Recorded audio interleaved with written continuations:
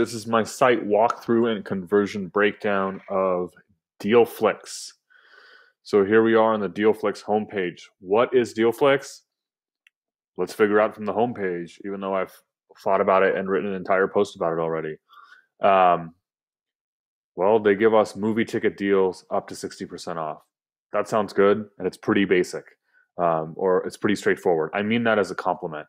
So overall, my initial reaction of the value proposition is that it's pretty straightforward. Now, this, on the other hand, I'm not quite sure what's happening. So I can get it. Is it an app? I can get it in the App Store. I could click here.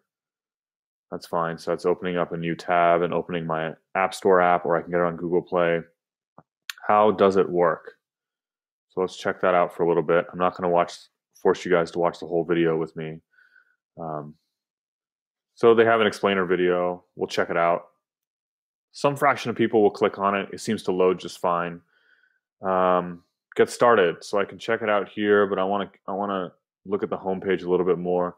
Immediately, I see an ad, first of all, and it's not rendering properly. So I'm using Chrome 47 on OS 10 Yosemite. So this, my feeling here, and then I see an ad here, which I kind of ignored because my eyes initially went over here.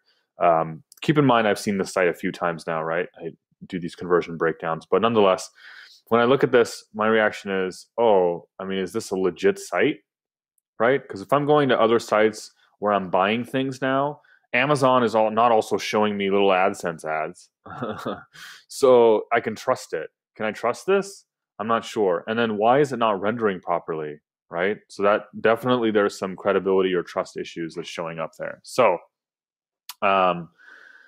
let's check it out. So now we can look at some deals at B and B theaters, Shady Brook theaters. None of these, West Melbourne. So I'm here in California, in the Bay Area, and I'm seeing things for, I'm assuming, Australia. I've never heard of these theaters, right? That's what I'm trying to tell you. So there's definitely some geolocation personalization issues showing up. Generally, when I browse other sites, they're finding my location just fine. Hot deals. Okay, so they've got recent movies on here, which is great. And we can check those out. Let's not make a decision of what we click on quite yet. Coming soon is here. And I can create a deal alert. That's interesting. So if I had kids and they really wanted to see Kung Fu Panda, I could create a deal alert. I like the idea of that. Customer quotes. That's interesting. So, I mean, I kind of get the value proposition. Like, you're getting me deals for movie tickets. Ever since Groupon came out, sort of all of us that browse the web, we understand that basic idea, right? That there are websites that somehow, some way, get us things for cheap. $5 for a ticket and a concession voucher, that's really cheap. So like, I don't really need to read people's reviews. I don't even want to read it, but let's see what it says. My family of 4 saved up to $50. Right. Like, I get that. I'd be really interested to see if they removed this, if anything happened. My gut instinct says that nothing would happen if they removed this. But overall, having a site with less clutter would be, is generally, in the long term, will increase conversion rates. So over 500 locations across the country. So Georgia, New York. So we're going to see whether they have anything in the Bay Area where I am. This is really interesting. So 500 locations across the country. Is it only limited to these 4 states, though? At 500 locations in these 4 states, if it's across the country, why would you just highlight 4 states? And then this is also, and so this seems also questionable. And here's another thing about reader psychology here that I would test just removing this altogether as well. If I'm looking for movie ticket deals, I don't really care how many locations are across the country. Think about it. If I'm looking to join a bank where it's my main checking account and I want to be able to withdraw money at ATMs, okay, I want to see, like, is this thing going to have an ATM when I'm on a road trip in the middle of Nevada?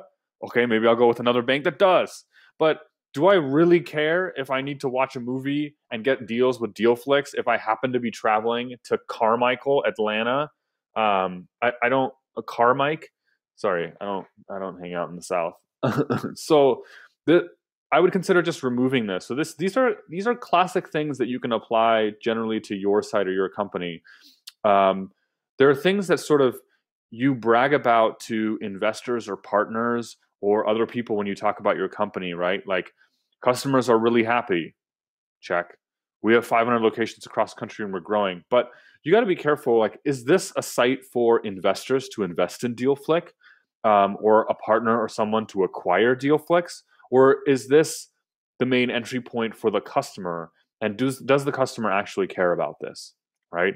Because I'm guessing, right? And we haven't done the user research, but we talked about it. Check out the post that's sort of below the YouTube video if you haven't already. Is that the customer only cares about the exact like 1 to 3 movies they're looking to see. They probably want to see it immediately, right? Or very soon within the next day. And then what kind of deals are available, period, right? Full stop. So I don't really care how many locations are across the country. I'm not really sure I care who said what, because I understand the value of a movie ticket and I just want to pay less for it. And then finally, logos. Again, I'm not sure whether logos apply here. If you instead said, I would test something that's more personal, like if somebody on NBC mentioned something, if or can you put a TechCrunch headline like Dealflicks to saving people money, like something that to say that this is legit, to counter the fact that there's an ad that is not rendering properly in the HTML, and there's another ad, and it's sort of there's some feeling that there's something interesting happening in terms of questionability. And then lastly, down here there is supposedly a chat box, but they're not here by Olark. So generally, chat boxes are kind of interesting. I think that would apply here because people want instantaneous feedback. Email us. I mean, it's too bad that they're not here right now. So let's actually look at a movie. I actually do want to see Ride Along, so we can check out View Deals. I didn't really use this, but maybe I should use it. So we'll let this load. So while it's loading, the App Store stuff, that's really interesting. Like when somebody comes to the site, does it make sense to then ask them to download the app? Or do you wait until they buy something and say, okay, this is someone who actually wants this.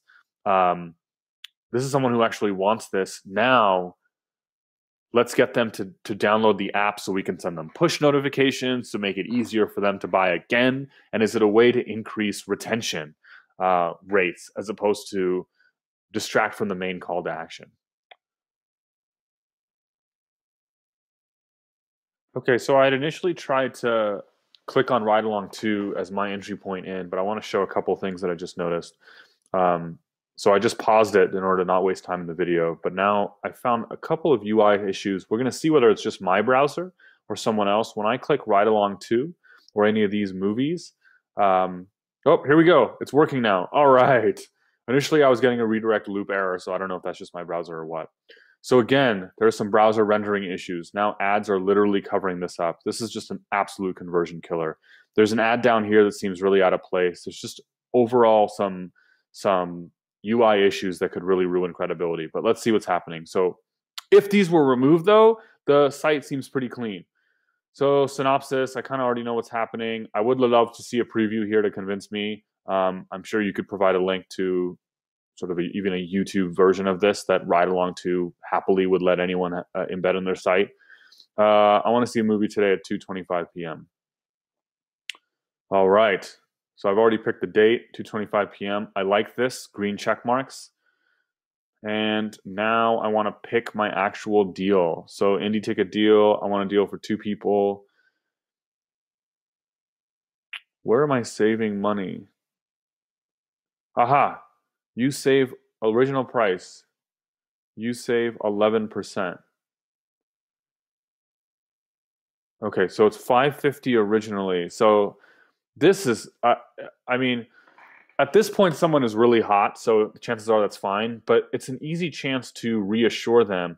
I guess this is fine. I would play with the typography and see if there are better ways to show this. So in other words, like have this in big and green saying like your current savings, $485, and then, original price maybe up here, you're saving $5.50 right now.